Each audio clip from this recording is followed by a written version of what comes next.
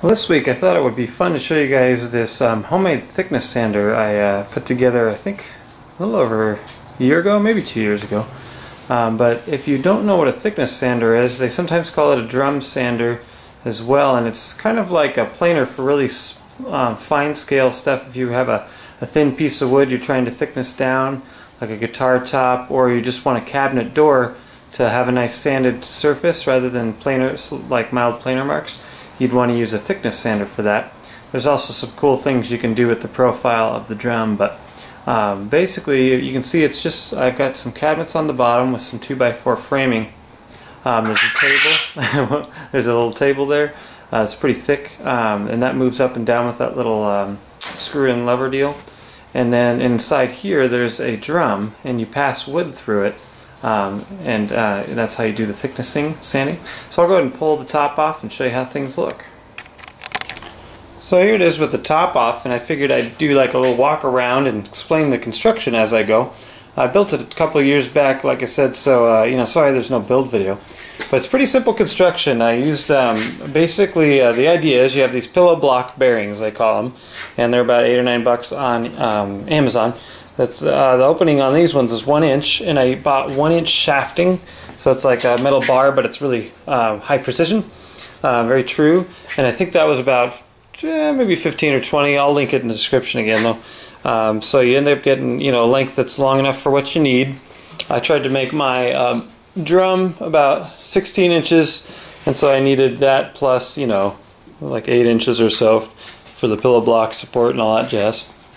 And then whatever motor you use, and this is a table saw motor, and it's I think it's kind of like a high-speed one for some reason. It's 3450 RPM, so I had to notch things down. I think you want the drum spinning at like 1100 RPM if I remember right. I'll link it in the description if I misspoke there. But basically you can use pulley calculators to figure out if you have a 6-inch drum, and what speed that would be spinning at, based on your pulleys and your shafting and all that. Sorry for the bird. But anyway, so I needed kind of a big pulley. If you had a 1750 RPM motor, you could get away with a smaller pulley. Not a big deal though, I just covered it with that little thing you saw over there. As far as how you make this drum, it's not too bad. I use 3/4 inch MDF, and I basically cut out a bunch of little circles on a table saw. I don't know if you've ever seen a table saw circle jig that you can make at home, but you take a board and you basically draw a little, or drive a little nail into it. Something like this, would work as long as you can clamp it. And you put a finish nail in there, and you basically trim it so it's at the distance from the blade for the radius of your circle. I did mine so that my circle would come out to about 6 inches with like a 1/16 over, just because I'm going to end up sanding it. And then you clamp that down. You drill a hole through the center of your little squares. I cut out a bunch of squares that were like 6 inches by, or a little over 6 inches by 6 inches, and then put it on the finish nail, spun it around to cut them circles into perfect circles. After that, that little hole I had for the finish nail, I used a Forstner bit on my drill press to drill that out to 1 inch. And then I basically, they were a pretty tight fit, so I kind of had to tap them on with the mallet and sandwiched them all together with glue. So I'd put a little glue on the side, slide it all on down, another, and just go until I got enough to go across. Then I used a couple of really long bar clamps, actually I think 4 of them, to clamp a ton of pressure on it and really cause the, to get a really good grip between them. And then after that you have all this horrible mess of glue, dry glue, and they're not true looking. But don't worry, what you end up doing is after you get everything set up and built, you'll take an MDF board that's nice and flat, glue a bunch of sandpaper that's kind of heavy grit to it, and while this is spinning, you slide it under there, kind of work it back and forth, and it'll true itself perfectly coplanar with your bed. And as you can see, I'll go ahead and flick it on. It's just spinning nice and true. That's 2 years of use on this thing too.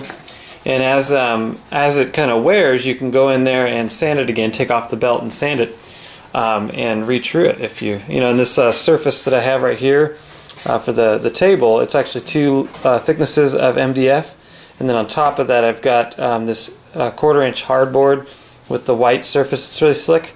That part I only I didn't glue down. I actually used spray adhesive, so I could pull that up as this gets marred and replace it, and then again sand the bed or sand the drum. As far as how do you get the sandpaper to stay on, I just notched out in the end here. Some people just use hook and loop sandpaper and then put the Velcro end on this. That's one way to do it. I kind of wanted it to be, I didn't want any give in the belt. Some people say it doesn't matter, but just for me, I wanted to make sure I could control the thickness of my sanding very, very accurately. So I notched this out and put a little block in there that I created so that when I screw this down tight, the head of the screw is underneath the level of sandpaper. Then you just stick a little corner in there, tighten her down, and those things naturally kind of pull the sandpaper down tight as you screw them in. You wrap it all the way around, get to the other end, do the same thing over there, and you're good to go. I think I even sprayed a little spray adhesive on the back of the belt that you don't need to do, but figured it would help. And you get a little drift. You know, it was perfectly flush at first, and then it gets a little drift, but it doesn't really matter. It's not a big deal as long as it's not floppy. You're good. It's not going to catch or fly off or anything. And then carriage bolts, like huge carriage bolts with nuts on them through the pillow blocks just to hold them in the 2x4s. The way the little motor here is mounted, again, this is an old table saw 3/4 horsepower motor. It's just on some hinges on a piece of board. Makes it easy as far as finding, getting good belt tension, but not too much. If you want even less vibration, you can mount it to the top if you make a cabinet like I did, and then just make it so it can slide to pull belt tension, and that'll probably be even less vibration. The wiring's pretty simple, just a couple leads out of the motor go into the switch, and then a couple leads from your plug go into the other end of the switch. You could probably look that up pretty easy. So simple, and then I grounded the box to the motor and then out to the plug and all that.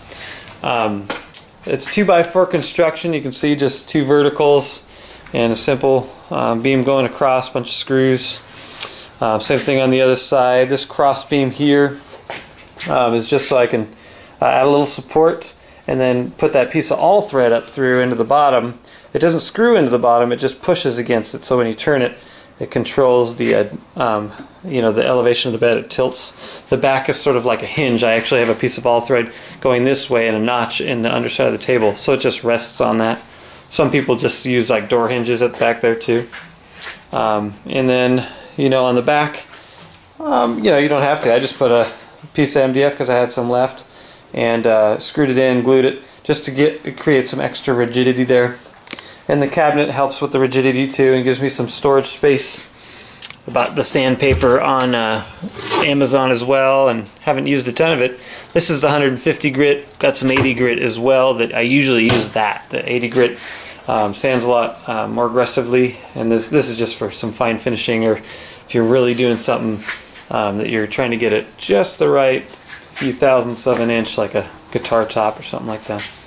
But yeah, pretty straightforward as far as that goes. I will put links in the description also to some build websites that show a little more detail of how that works. But I'll go ahead and put everything back together, and I'll show you me using it, show you how it all, when you're sanding a piece of wood, how things work, how simple it is to use, and pretty fun stuff. Okay, so I got myself all set up, put the hood back on, and I have it so it notches down. I designed it so it notches down pretty close, that if this is engaging the wheel, you can see there's just a little clearance on either side to allow some airflow through, and so that's kind of nice, and that really does sorry, the bird's going crazy. That really does help it to collect really well. So I'm going to go ahead and use this board. I wish I had one that was a little rougher, but you can probably see on the board that there are some planer marks on this board. It's not bad at all. But this will chew it up really nice, and basically you screw it up and the base up until it starts to engage a little bit. You don't want it necessarily super tight, but then you just go ahead and flick on your shop vac and the thing can go to town. I'm going to do that now. It's going to get pretty loud, unfortunately.